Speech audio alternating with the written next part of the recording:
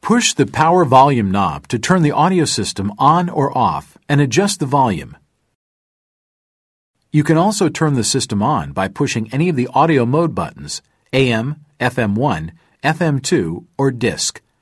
Push AM, FM1, FM2, disc, or aux to switch from one audio mode to another.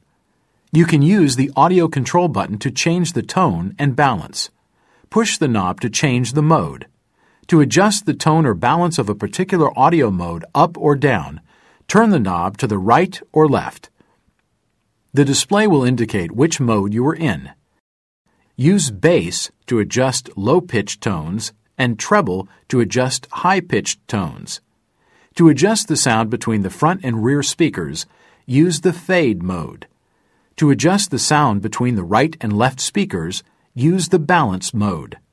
You can also turn on the automatic sound levelizer using the audio control knob and adjust the automatic volume level. When set, the automatic sound levelizer adjusts the audio system's volume and tone according to driving speed. Push the Disc Aux button to play a compact disc that is already in the CD player.